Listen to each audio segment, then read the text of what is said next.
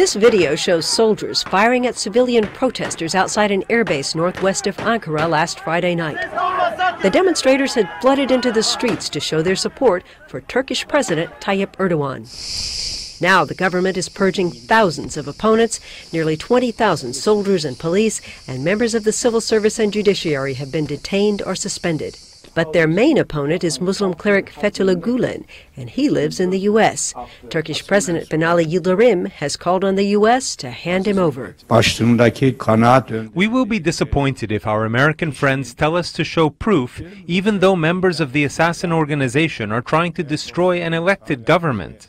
U.S. Secretary of State John Kerry says the U.S. is willing to help, but cautioned Ankara to observe the rule of law. We will certainly support bringing the perpetrators of the coup to justice, but we also caution against a reach that goes well beyond that.